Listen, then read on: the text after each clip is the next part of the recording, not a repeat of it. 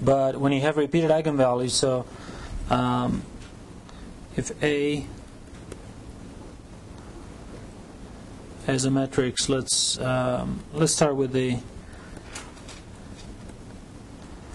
simple case was when you had two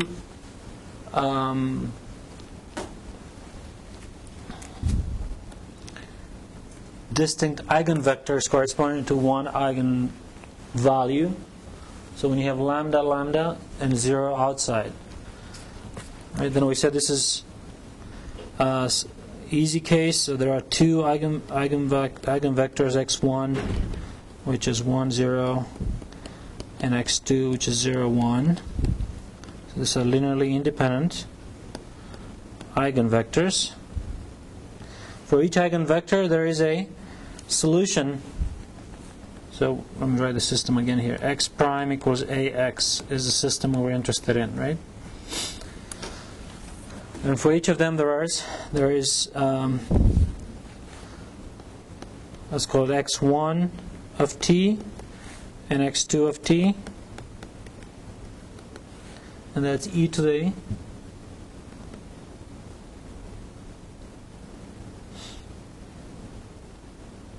lambda t, right, times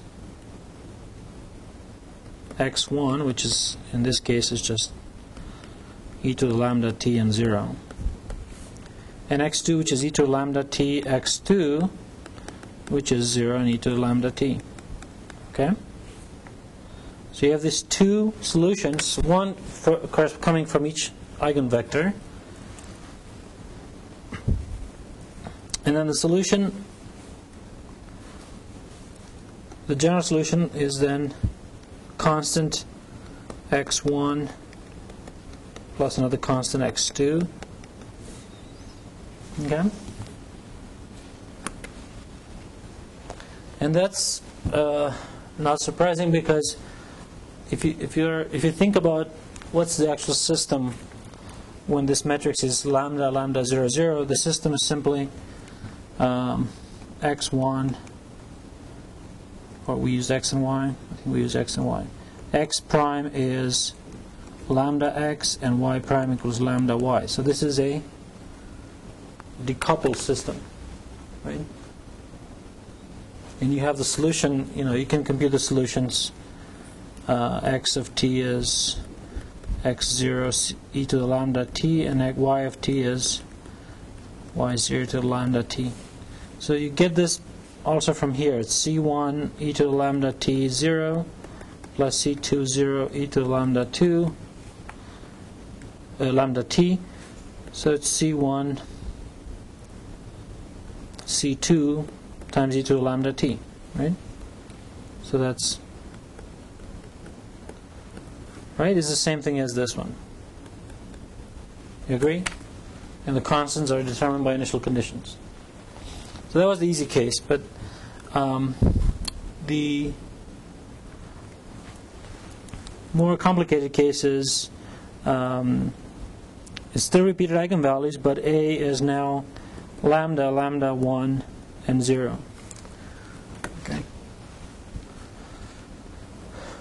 The claim is that any matrix that has repeated eigenvalues can be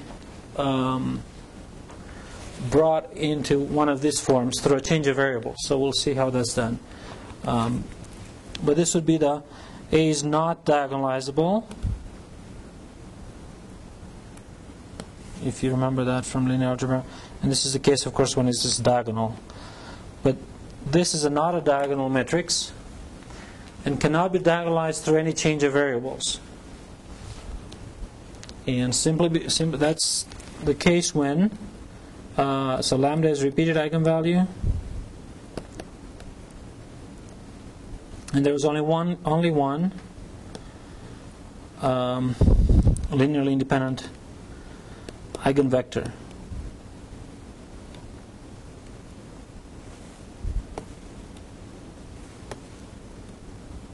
For this matrix. Okay? In fact, for this matrix, it's very easy to compute the eigenvector corresponding to lambda. You subtract lambda from A, it's going to be 0, 0, 0, 1, 0, 0.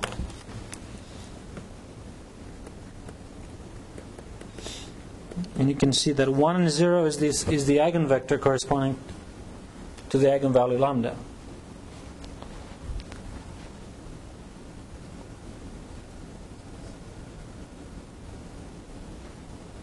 Okay?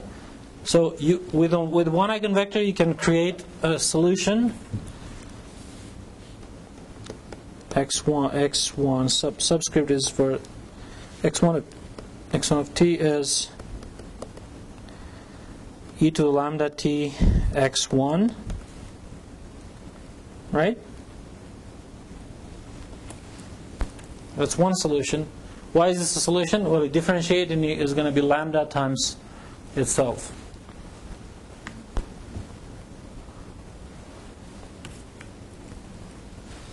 But how about, so what would be a second linearly independent solution?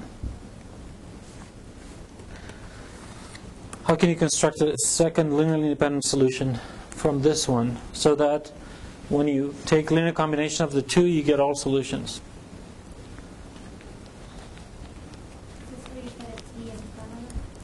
And last time I was just trying to do that. It turns out that you need the following thing. So you need to put t e to the lambda t x1. So that you use the same eigenvector,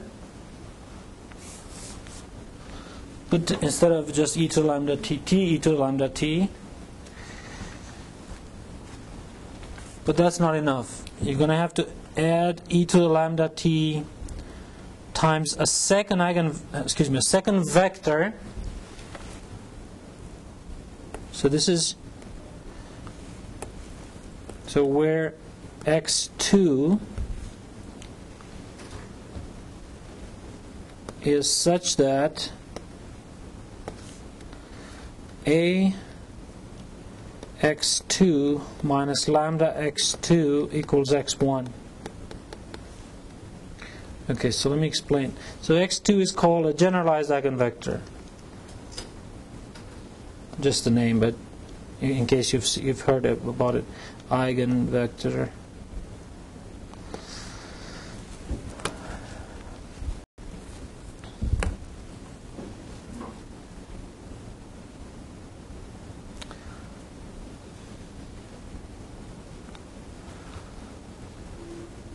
Okay, so that's how it should be.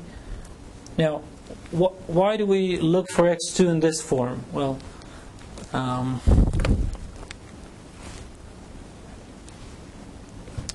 there are several reasons. One of them is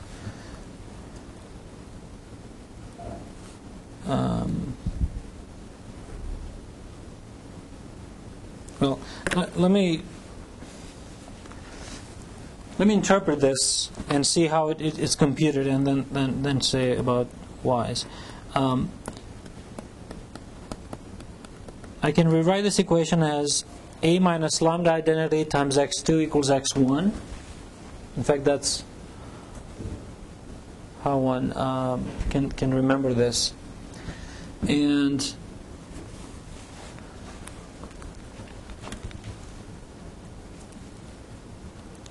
the fact that x1 is an eigenvector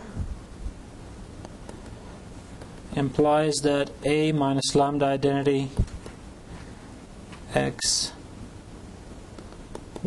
equals what? So x1 is an eigenvector, means ax1 equals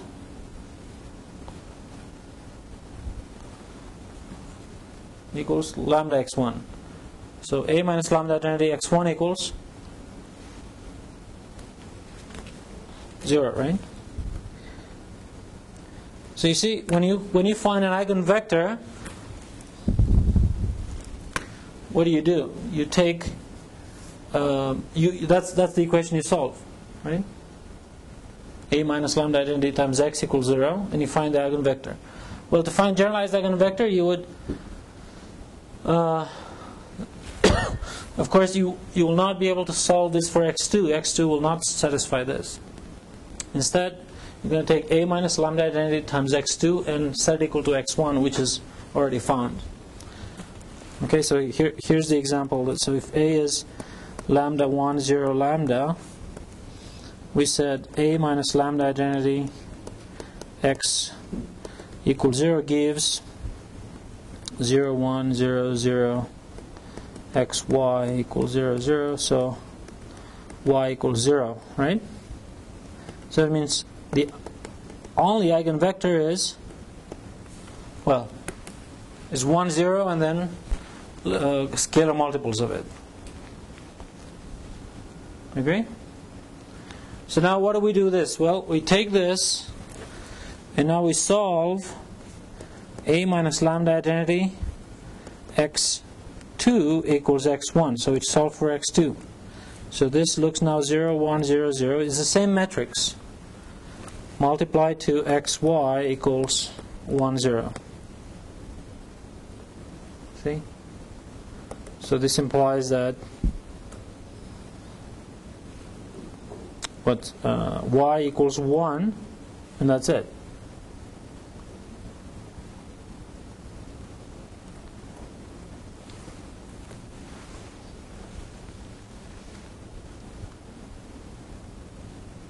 And in fact, x can be anything here.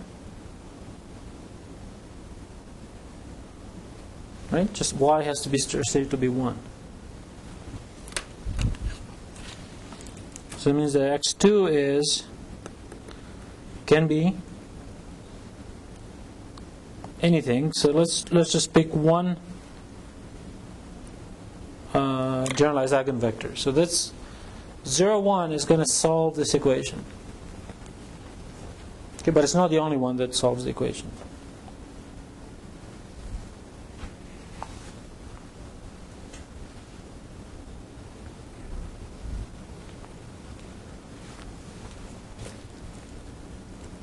Okay, so now let's see what does that second solution look like.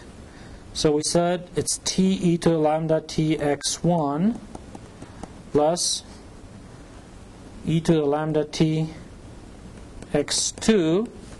So that's what? That's what was x1? Is 1, 0. So of course e to the lambda t stays in front. So this is t is 0 plus e to the lambda t 0, 1. So e to the lambda t, t and 1. So that's x2. That's the second. We still haven't shown that it's a solution, but this is what's going to be the candidate for the second linearly independent solution from the first one. Why is it linearly independent solution from the first one?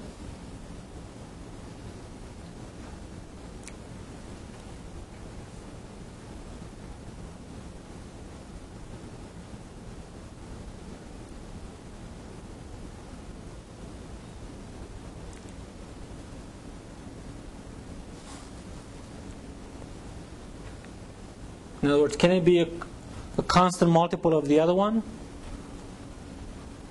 Well, the other one was x was just this, right? Just e to lambda t x1. Well, this certainly has a t times dependence, right? So this cannot be a constant multiple of the other one, unless, of course, I don't know, x1 would be 0, but you know, x1 is not 0. Okay. So the claim is that this is a linearly independent solution. So the general solution has the same structure. So C1 x1 plus C2 x2. So this is C1 e to lambda t x1 plus C2 t e to lambda t x1 plus e to lambda tx2. Or in this case, it would be C1 e to lambda t0 plus C2 t e to lambda t in e to the lambda t. So it's C1, so basically x of t and y of t, C1 e to the lambda t plus C2 t e to the lambda t and C2 e to the lambda t.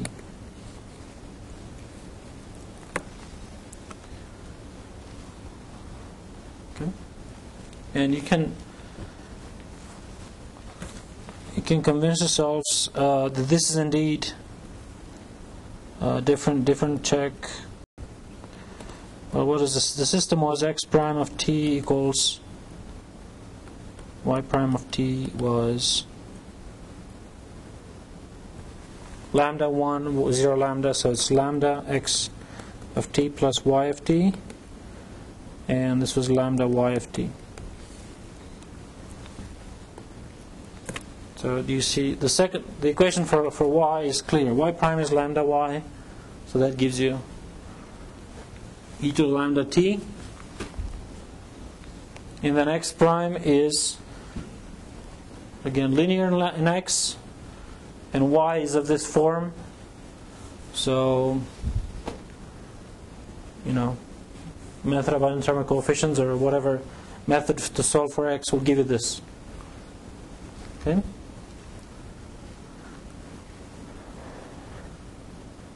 So what's the best way to kind of remember how to construct this solution when you have repeated eigenvalues? Again, I think the best is to say I'm going to take the one solution coming from the only eigenvector e to lambda t x1. In the second solution, I'm going to take it of this form, t e to lambda t x1 plus another e to lambda t x2, where x2 comes from that equation. It's a generalized eigenvector.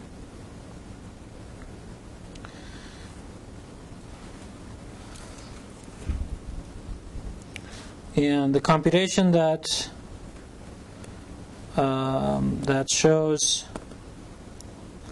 that x2 is a solution, so this is t e to lambda t x1 plus e to lambda t x2, is quite that shows is a solution to x prime equals ax.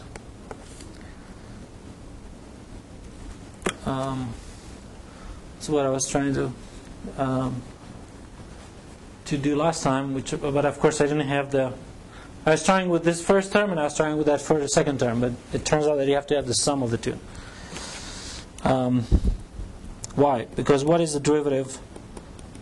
Let's take the derivative of this. So it's going to be e to lambda t x1 plus t lambda e to lambda t x1. So that's the product rule, right? On the first term. And the second term is lambda e to lambda t x2. And what do we want to recover at the end? We want to say this is equal to a times x2, right? So we want to say this is a times t to the lambda t x1 plus e to the lambda t x2. So how do we see that this equals that?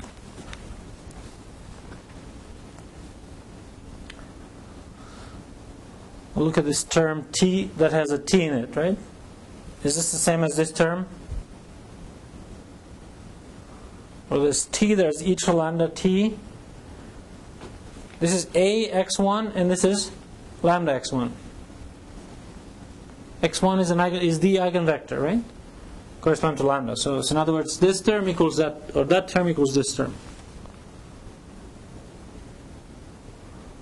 How about this term here? Ax2, is it equal to the sum of these two terms? So let's write it. This is going to be t e to the lambda t ax1. And what these two terms is going to be e to the lambda t x1 plus lambda x2. So again, why is this term equal to this term?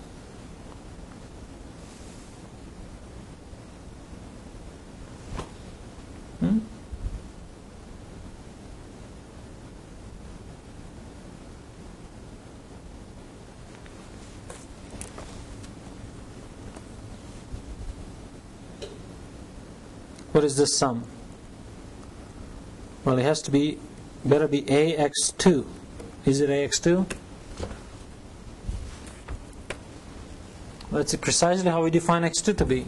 Or how we, X2 solves AX2 minus lambda X2 equals X1, right? So X2 is X1 plus lambda X2. Okay?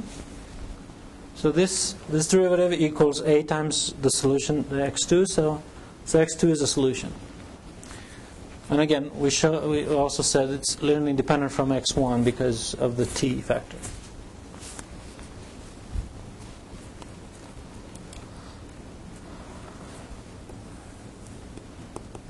So, take the matrix 0, 1, negative,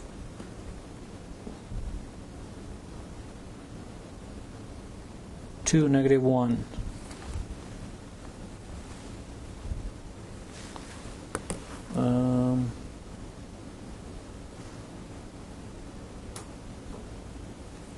No, negative 1, negative 2. Just so it has.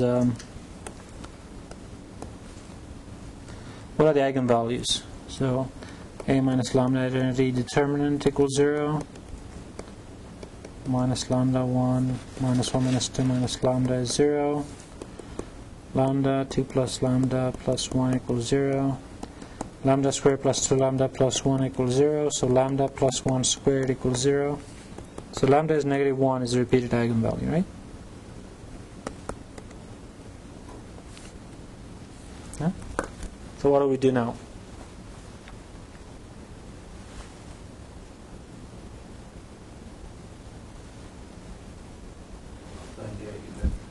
Find the eigenvector. So we take A minus lambda identity times X, well, lambda 1. So this is going to be, what's 1, 1, negative 1, negative 1, x, y equals 0. So the only eigenvector is x plus y equals 0, so I can take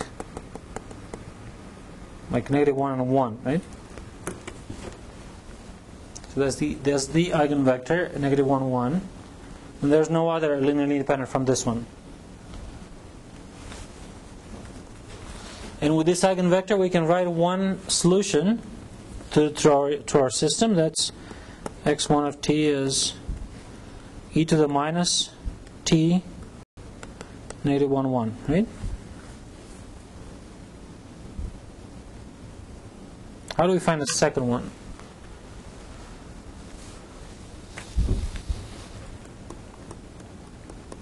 Well, first we find this so-called generalized eigenvector. So it's a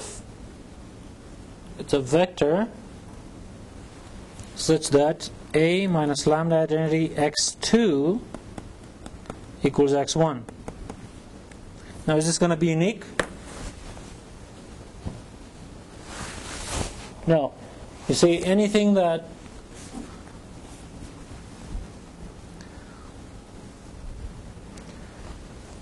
if I find an x2 and then I add x1 to x2, this is also going to satisfy this. So basically, any constant multiple of x1 added to x2 is also going to be a solution. So let's just find one of them. So one, kind of the easiest of them. What was 1, 1, negative 1, negative 1? xy equals negative 1, 1. Okay? So we get x plus y equals negative 1.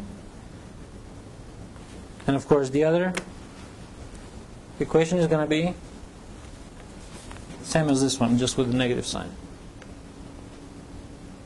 Okay? So, what's a vector that has x plus y equals -1?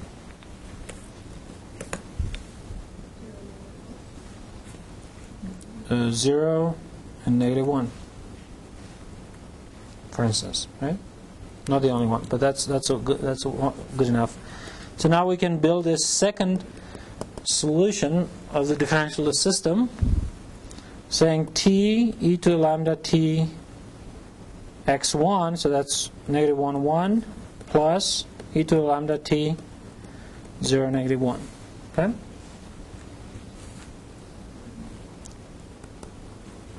So it's what? Negative t to the lambda t and t to the lambda t minus e to the lambda t. You can look at it like this, or it's minus t lambda t and t minus 1 e to the lambda t.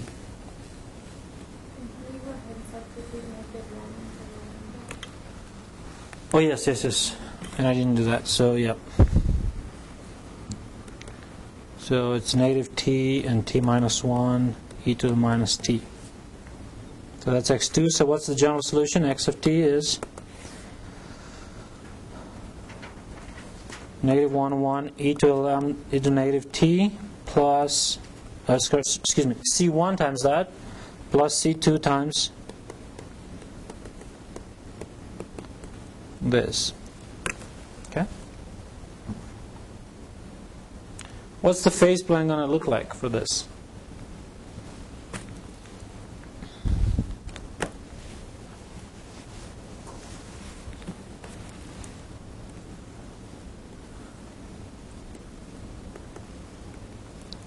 So how will solutions look like? Well, the solution that corresponds to the eigenvector -1, 1. -1, 1 is here, right? -1, 1.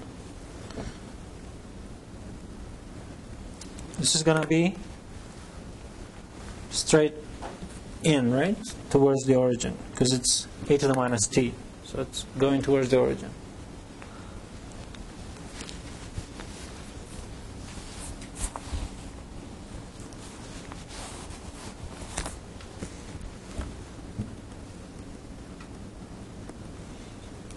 Yeah? Any other direction in which the solution goes straight towards the origin?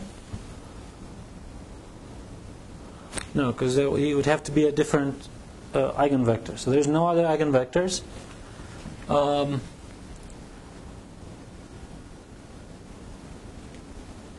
But given an initial condition, you can compute this constant C1 and C2, and then plot the solution. Well, I don't know. Let's just say how would the solution look like if C1 is 0 and C2 is 1? So just this is the x2 solution. How does this look like?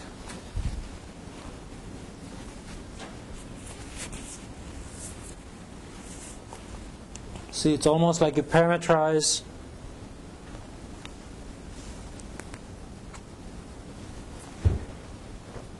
the curve. One is negative t, right, times this factor, and this is t minus 1. So when t is 0, for instance, where do you start? 0, -1, right? So it goes 0, -1. So it goes through here.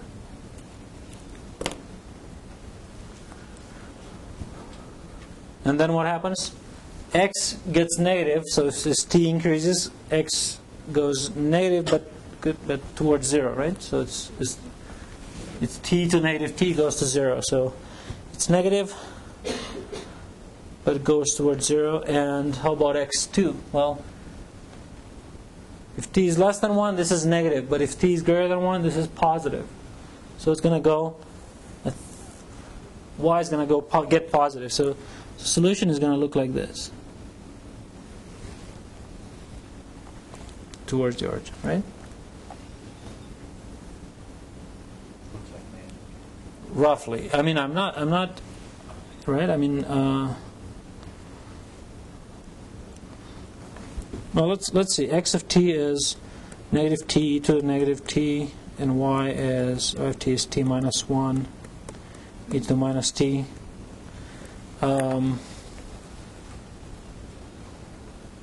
That's just a curve in the plane. I mean, it's parameterized by these things. Sometimes you cannot find a, I mean, this is not going to be a parabola, right? Or anything. It's just given by this parameterization. Best you can do is you can plot, you can look at the, I mean, let's see, can you simplify something? Can you get rid of t? I don't think so. You see, the only time when you have a parametric curve in the plane, you want to plot it, you're hoping that you can get rid of t. Solve for t, and get rid of t and just get x as a function of y, or y as a function of x. But you can see here, neither x, this is not a graph of a function. So you could try something implicit. Sometimes you can write an implicit equation for x and y, but not, in this case you can't. I think you cannot get rid of t just because of this, exponentials and polynomials in front. So that's how basically that's how the solution x2 looks like, and that's how the solution, x1 looks like. But it's not so critical. It's not so important that we know what x2 looks like, but how is this linear combination, eventually looking like for all solutions? So I don't know. Just take another value for C1 and C2. I mean, that's just rudimentary. C1 is 1 and C2 is 2. You get another curve that's given parametrically, and you have the expression, right? I mean, if you want to plot it, you'll do the best. But you will see that, again, there's always going to be this kind of behavior that you're going tangent, as t goes to infinity, you're going tangent to that eigen direction. Many of these things you can actually prove. You can take the derivative and see what the derivative of this does as t goes to infinity. And you will see the derivative that's a tangent vector is going to be exactly aligned in that direction, for instance.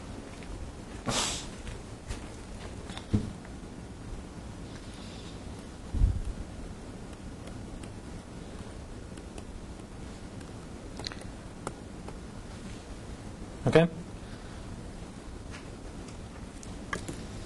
So we're less interested in individual curves, we're more interested in the whole picture. How is the picture looking like? Now, if we need to single out a curve, we're going to be...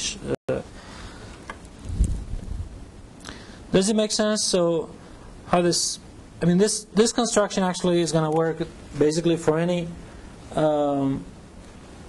system with repeated eigenvalues, or 2x2 system with repeated eigenvalues, and with only one eigenvector corresponding to that eigenvalue. So always going to get this image, this picture.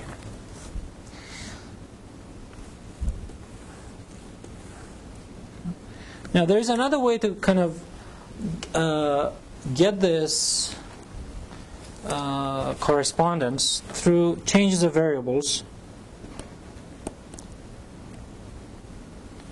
So in other words, you can guess, you can figure out the face portrait or face plane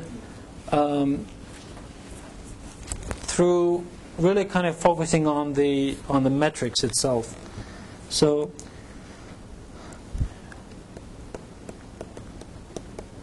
oftentimes, if you have a matrix like that, the one above, where you have repeated eigenvalues, then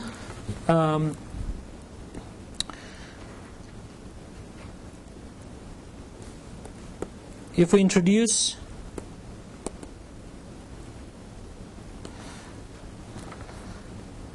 new variables, y, okay, and that's going to get a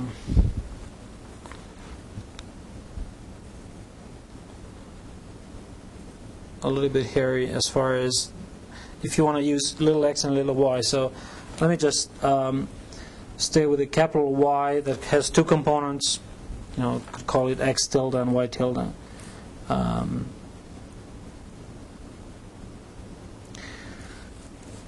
Given by, let's see, I want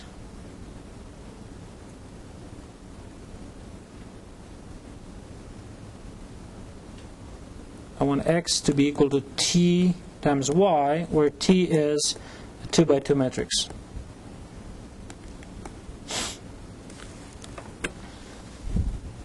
Yeah. So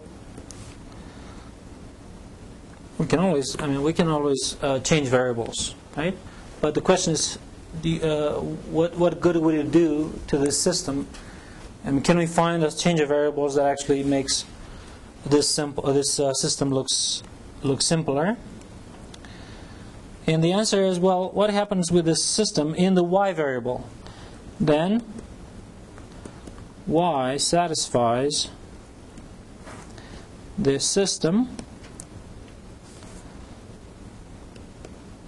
And let me write the system and then explain. So it's going to be T inverse A T Y.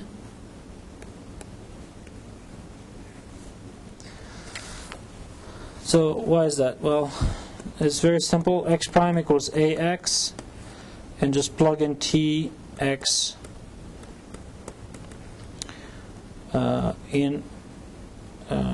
TY instead of X.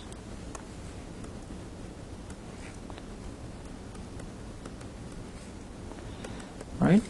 And use the fact that T is a fixed matrix, 2 by 2 matrix, so there is no T dependence. So this is capital T Y prime in the left side equals A T Y.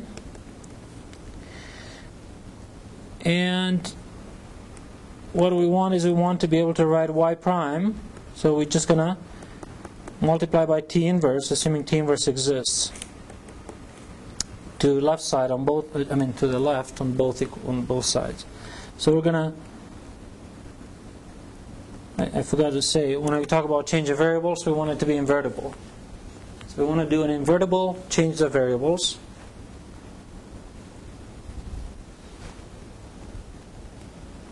Like this. Okay?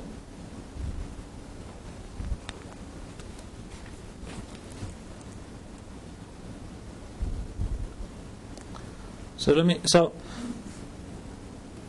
of course this is a matrix, and this Y prime is going to be that matrix times Y. So the goal is to have this matrix as simple as possible. Okay? So the goal is given a matrix A, find a change of variables matrix T such that T inverse AT is as simple as possible.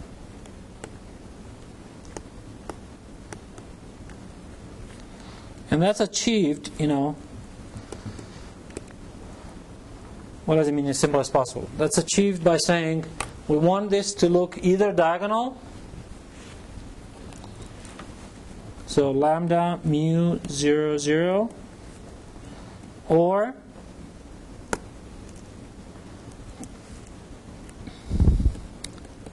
if A has repeated eigenvalues, exactly this lambda 1 0 lambda, so lambda on the diagonal, 1 above the diagonal, 0 below the diagonal. This is called canonical, well, all of these are called canonical forms, but this is called a Jordan block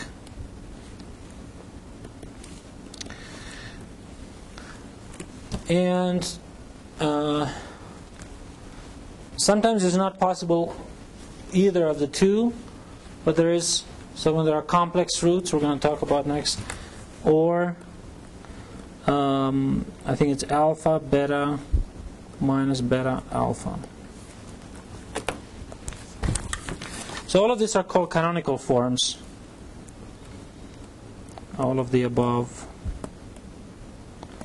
are called canonical forms.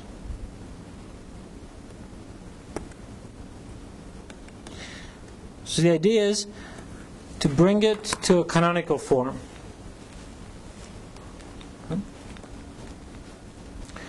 And there is actually a nice result. I mean, linear algebra pretty much is all about saying, can this goal be achieved? And at least for these 2x2 matrices, the answer is yes. Any given matrix, you'll be able to find a change of variables t, a matrix t, so that when you multiply to the left to t inverse AT, you end up with one of these three canonical forms. When you have two distinct eigenvalues, you're going to end up with the diagonal form. Two distinct eigenvalues, right? For each eigenvalue, there's going to be an eigenvector.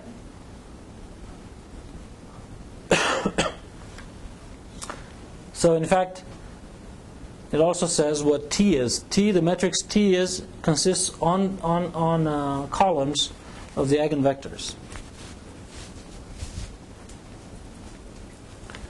If A has repeated eigenvalues, then you may end up with a diagonal if lambda and lambda 0, 0. So if you have two eigenvectors corresponding to that eigenvalue. Or with this form, if you have only one eigenvector corresponding to the repeated eigenvalue. And if you have complex conjugate roots or eigenvalues, then this is how the form looks like. Okay, so if A has distinct eigenvalues, lambda and mu, say,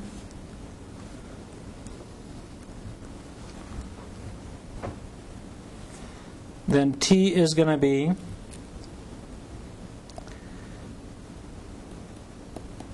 can I write it like this?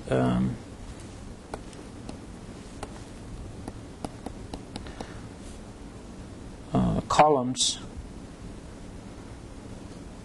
of T consist of eigenvectors of A, of linearly independent eigenvectors, one for each eigenvalue. I'm sorry, let me do lambda 1 and lambda 2 so it's clear what I mean. So these are real eigenvalues, then the eigenvectors correspond to each eigenvalue. You put it on the columns and you get what? Then T inverse AT is going to be exactly lambda 1, lambda 2, 0, 0. So this is diagonal. Okay. Has everybody seen this? Like why this matrix with the columns consisting of the eigenvectors makes this work?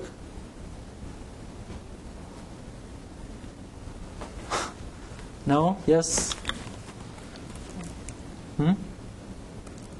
Well, another way of writing this is AT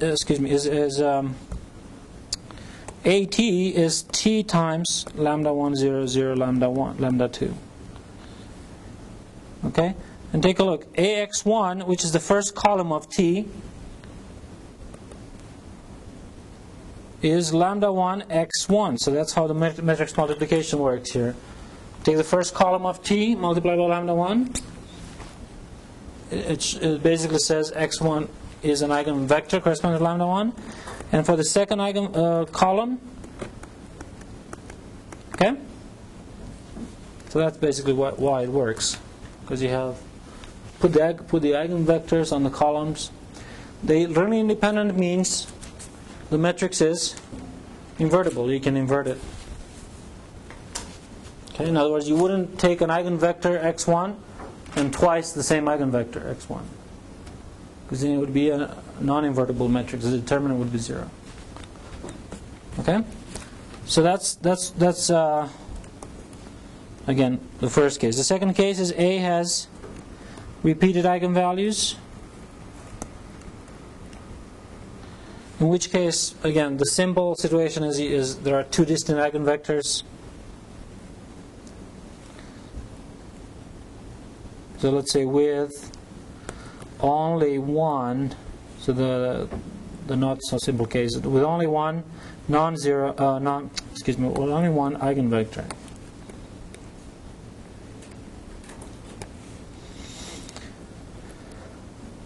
Then how do you think you're still going to be putting, so x1 is the only eigenvector, you're going to be putting that eigenvector on the first column, and on the second column you're going to put a generalized eigenvector. And the claim is that T inverse AT is then lambda, lambda, 1, 0. Again, why? Well, take a look. AT would have to be T times lambda, 1, 0, lambda. And let's look at the first column. First column of the left side. This is going to be AX1.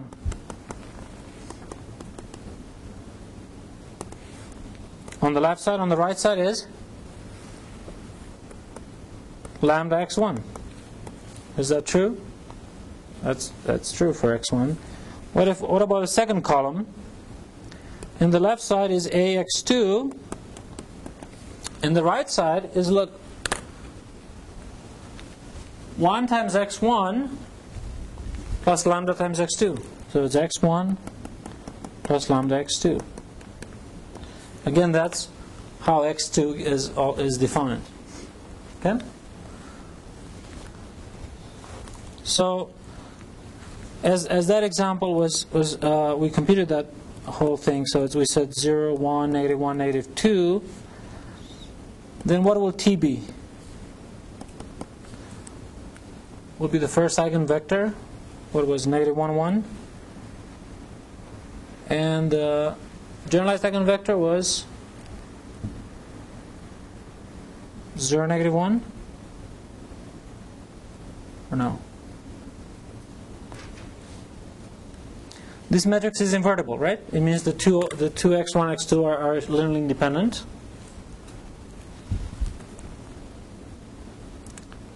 Right? And now I'm talking about x1 superscript and x2 superscript here.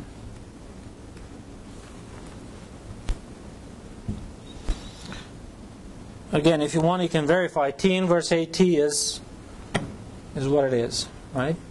Is the canonical form. But so now this system x prime equals ax with the change of variables becomes y prime equals T inverse AT times y. Okay?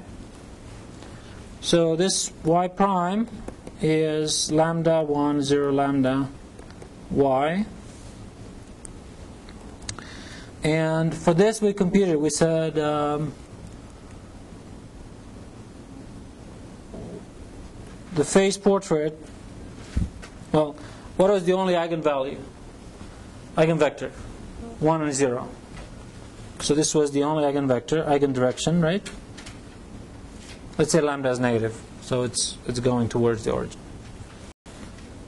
So it's going like this, right?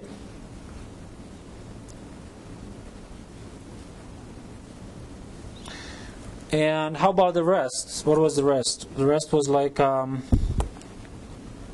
x1. Excuse me. This would be y1 in this because we're looking about y's. y1 was 1, 0, and actually y2 was, I think, 0, 1. Although this was not an eigenvector, but it was used in that solution. So the solution was looking like what? Y of t is.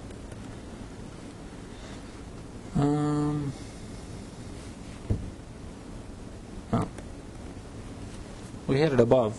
The picture was like this. So if lambda was negative,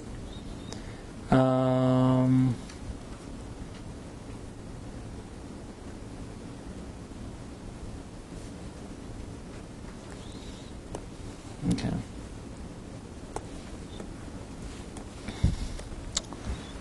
What is this?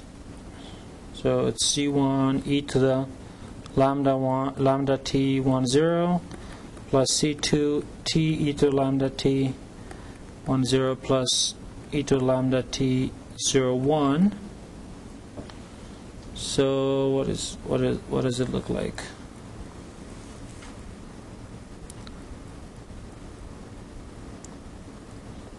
Just let's say C1 is 0, again C2 is 1. So we want to look at this part. It's t to lambda t and e to lambda t. So it's t e to lambda t and e to the lambda t. Is this something you can plot other than parametric equation?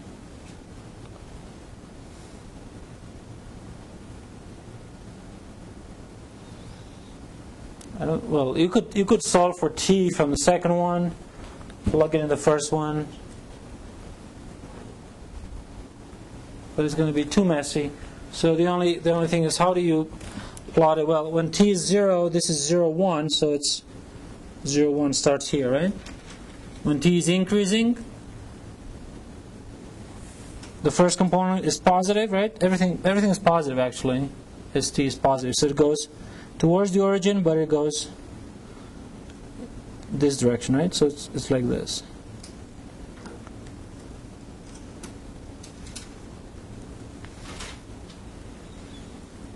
And of course, on the negative side, it would go like this.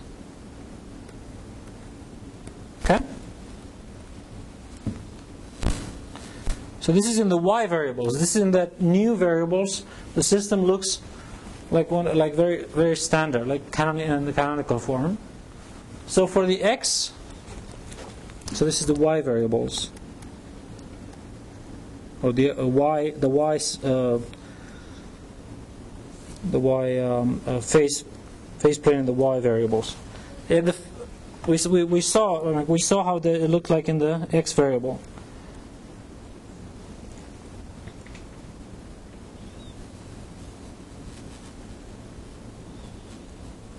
So what's the relation between these two?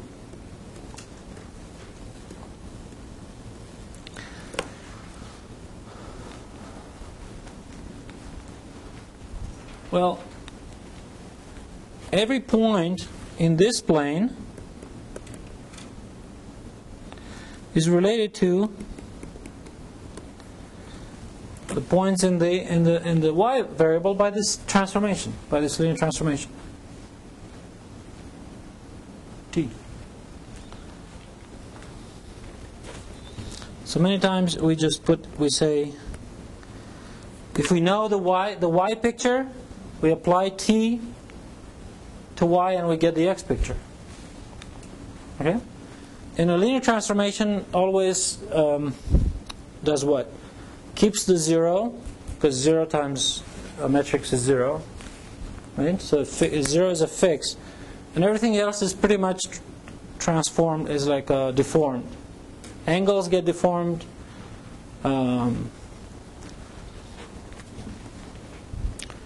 Picture could be dilated by a certain factor and so forth.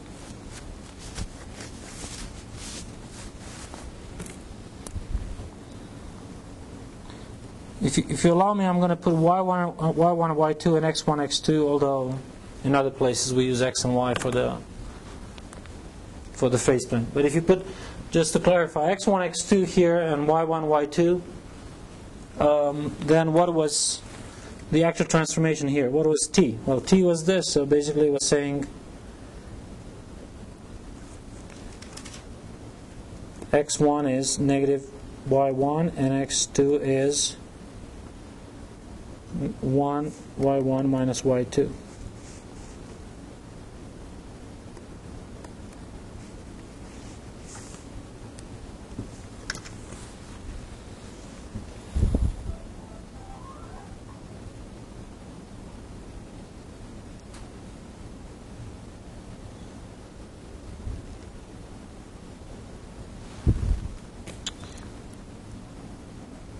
I'm sorry to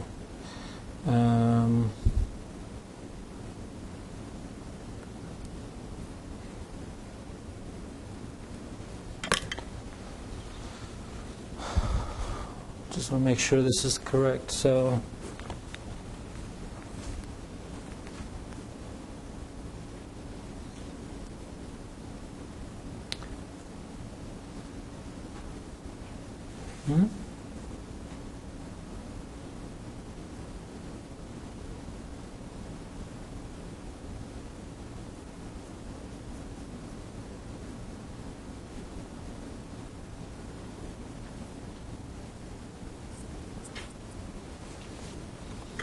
Do you see any problem here?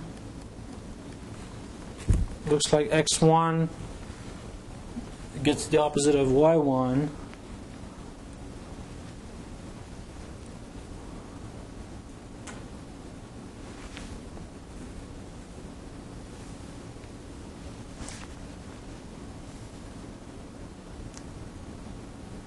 So the kind of the pattern should be the opposite.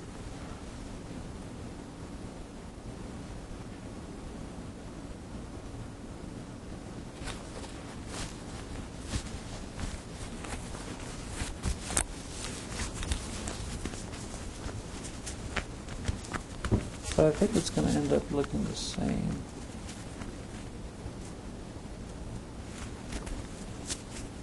Should be correct. Let's just follow, for instance, 1 point, like 0, 1. 0, 1 is for y, so I'm going to have 0 for x, and negative 1 for y, right? So it's going to be this point. Yeah. So you see what happens is okay, so this is correct. It's just the change of variables actually flips the y1 axis, right? But then it flips somehow the the x1, y1, and then it deforms it. So these branches correspond to those branches. If you want to use different color, this corresponds to this branch. Okay? And this branch would correspond to this branch. Okay? So transformation is, flips things around, and but the general pattern is the same. Okay?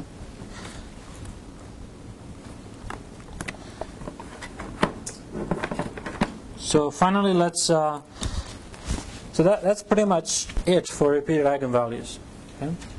It's a lot more complicated than for distinct real eigenvalues, and I didn't show you the picture here, but when you have distant eigenvalues, the system for y looks really easy. It's just decoupled, right?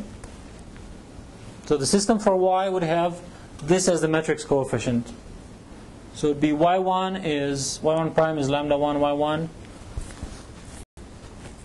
Let me draw the picture here.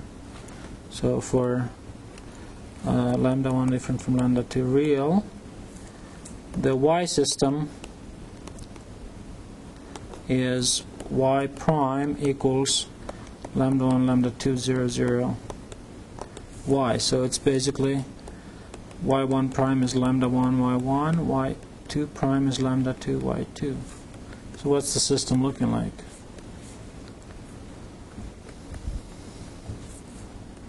In the y variables.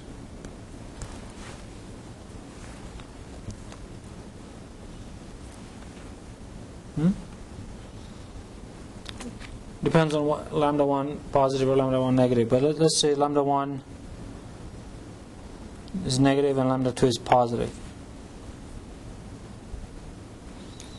Now lambda 1 negative means on the y1 it goes toward the origin, on the y2 it goes away from the origin, and then here it goes like this, right?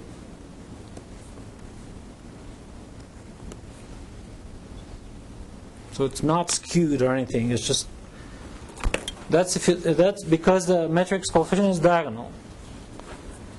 So what will the x? So this is the y variables.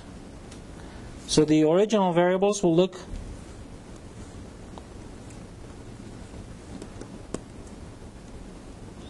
again. It's whatever t is. I don't have an explicit, but t is going to be consisting of those two eigenvectors on columns.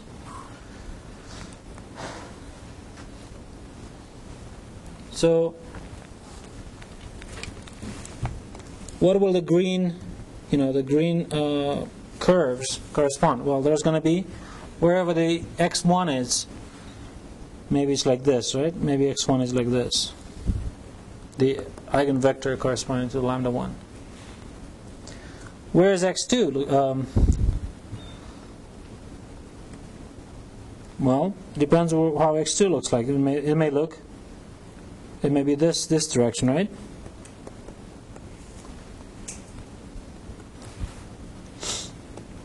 Well, so then how is the solution like this solution?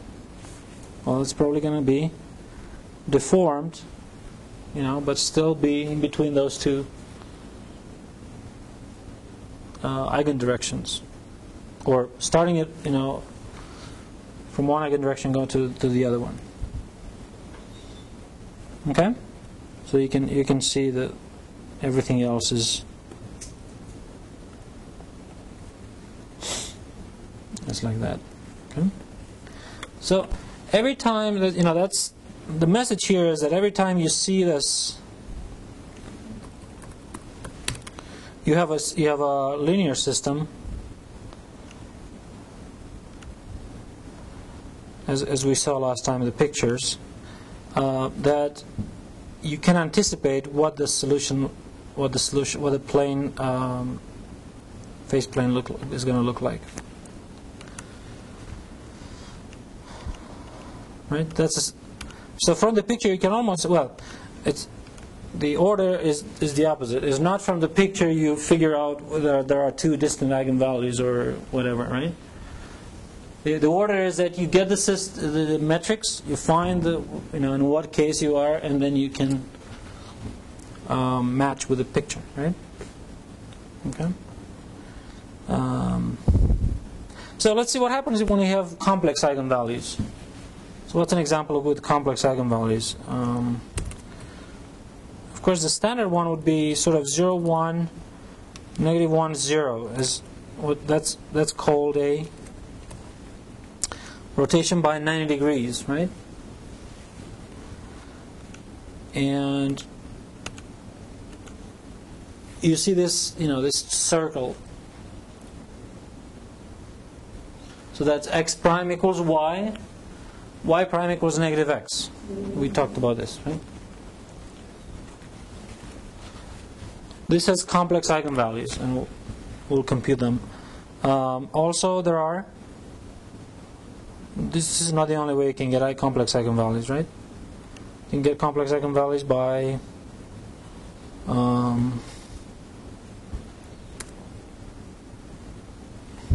don't know, let me give this a shot here. Yeah. For instance, 0, 1, negative 1, and 1 for the metrics. Okay? Let's compute those. Let's compute these and so 3 would be the complex conjugate eigenvalues. So let's take this metric 0, 1, negative 1, 1. So the system will be x prime equals ax again. And when we compute a minus lambda identity, x equals, determinant of this equals 0 with the eigenvalues. Minus lambda 1, negative 1, 1 minus lambda. Okay, so what do we get? Lambda minus 1 plus 1. Lambda squared minus lambda plus 1 equals 0. So lambda 1, 2 is 1/2 plus or minus square root of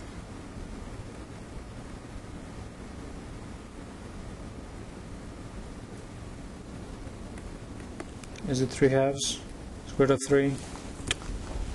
1 minus 4 over 2 eigenvalues. So these are complex eigenvalues, right?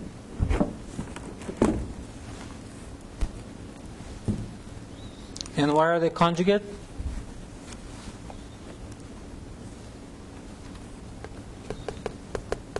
In other words, are we always going to get conjugate? Conjugate means plus or minus on the imaginary part. This is the real part, this is the imaginary part. Why do we always get complex conjugate? Why? It's a quadratic equation with real coefficients. So the actual equation you're solving doesn't have complex coefficient because it comes from a matrix, and as long as the matrix has real entries, and that's the only matrix we're going to talk about really, is real entries. So when you write this out, it's going to be real coefficients. So if one complex root exists, then the conjugate of that complex root will also be a solution. Okay? So again, the key is A is a real matrix, has real entries. In this course, we're only going to be talking about differential equations where the coefficients are real. Implies that lambda 1 and lambda 2 are complex conjugate. So it's always going to happen, for 2 by 2 case at least, that if you have a complex conjugate, complex root, then the solutions, the eigenvalues are alpha plus I beta and alpha minus I beta. So lambda 1 is alpha plus I beta, lambda 2 is alpha minus I beta. And beta is not 0, okay?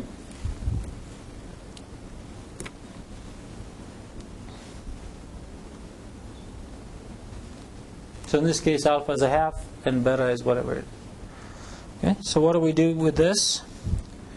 Well, we're still trying to find solutions of the differential system. So, complex valued eigenvectors x1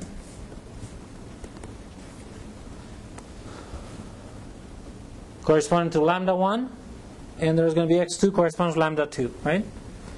Well, if x1 corresponds to lambda 1, and let's give it a name to the real part and imaginary part. I think they use u and v.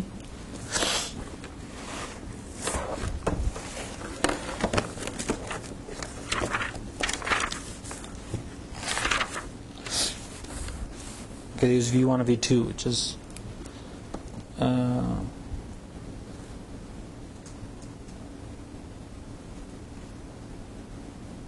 can I just use u and v? So I stick with index 1 is for the first eigenvalue.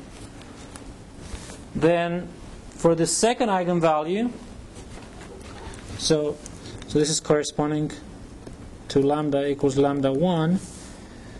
Then for this, the claim is that if you take the complex conjugate of this minus I times v,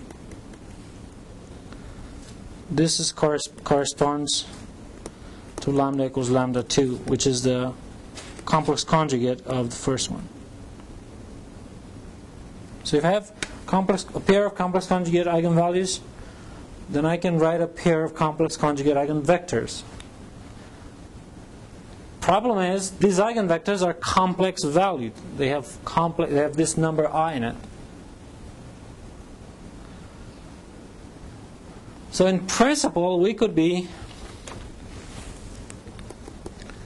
writing x1 of t to be e to the lambda 1 t x1, and x2 of t, which is e to the lambda 2 t x2, are two solutions, and they're a complex conjugate of x prime equals ax. But they're complex valued. They have. So I've started with a system that has no complex numbers. It's a real system. And we found solutions that are complex valued. They have a real part and imaginary part. So we cannot really stop here.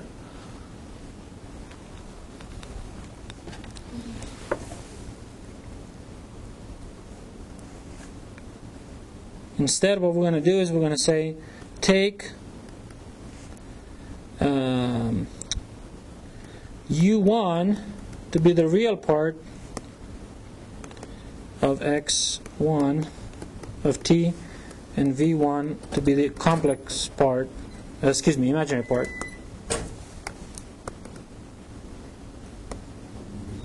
of x1. Then we have x1 is u1 of t plus I v1 of t, and x2 will be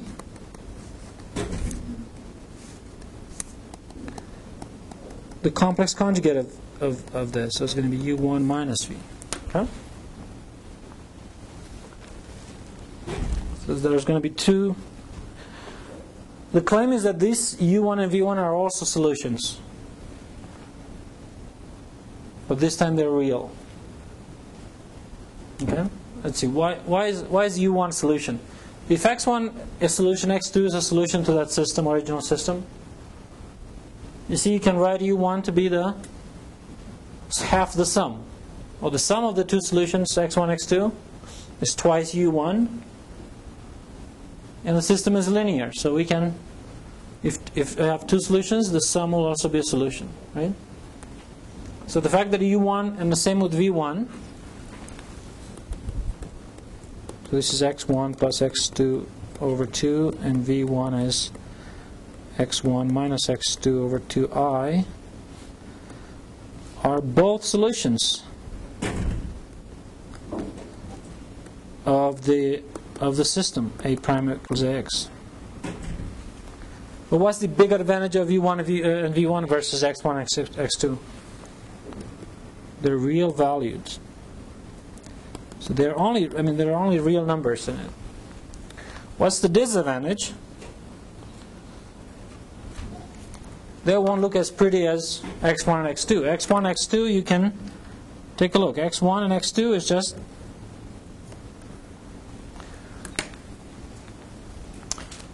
like lambda 1 and lambda 2 are real. It's the same formula. Of course, lambda 1 here is complex. So what's e to a complex number? It's going to be a complex number, right? It's going to have. So let's see. Let's do this. x1 is e to the lambda 1 t x1. So this is going to be e to the alpha plus I beta t x1, e to the alpha t plus I beta t x1. What's e to the a real plus an imaginary part? It's that Euler. Cosine and sine, right? So it's, of course, you can do this and now say that e to the I theta is cosine theta plus I sine theta.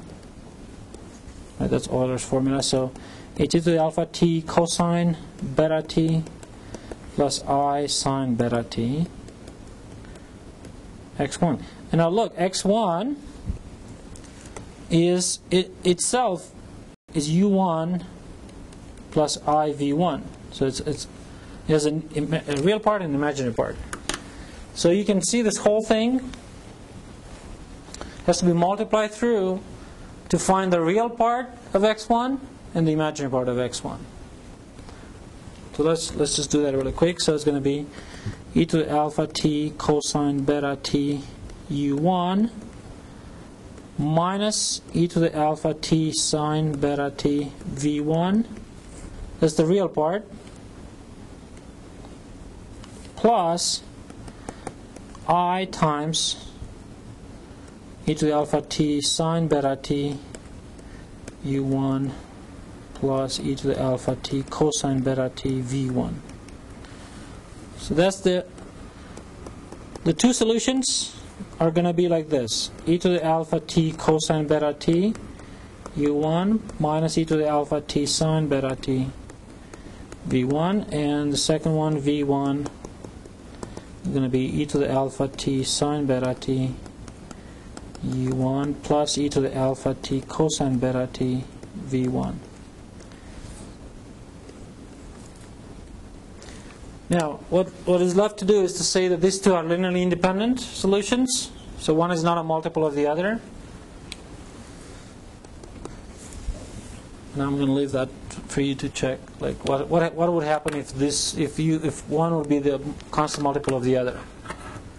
And then the general solution is going to be a constant multiple of u1 plus another constant multiple of v1.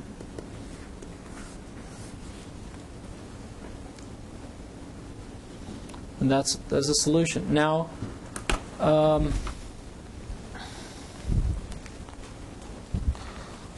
was telling you that even if it's canonical form, even if it's complex conjugate roots, there is a canonical form, and it has that specific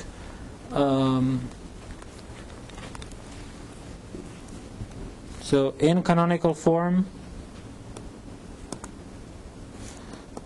x prime equals ax becomes y prime equals t inverse a t y, where t inverse a t is of the form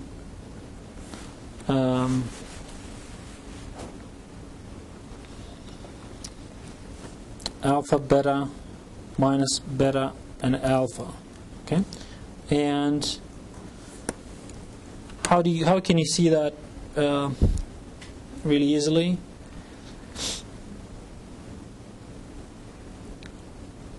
Well, probably the easiest would be to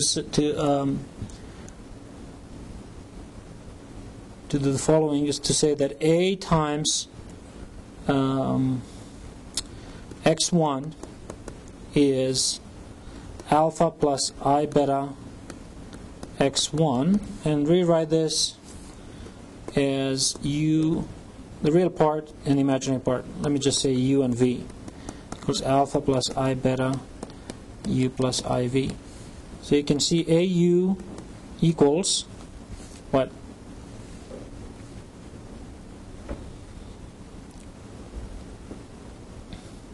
Alpha u plus or minus beta v, and what is AV is going to be beta u plus alpha v. Okay.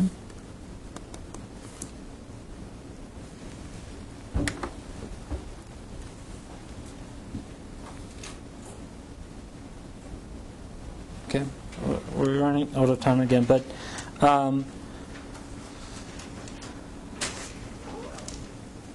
if you do the same, instead of A, but the canonical form with T inverse, so it's going to be just T inverse AT, T inverse AT, you're gonna end up with T inverse AT to be alpha, beta, minus beta, and alpha. Okay.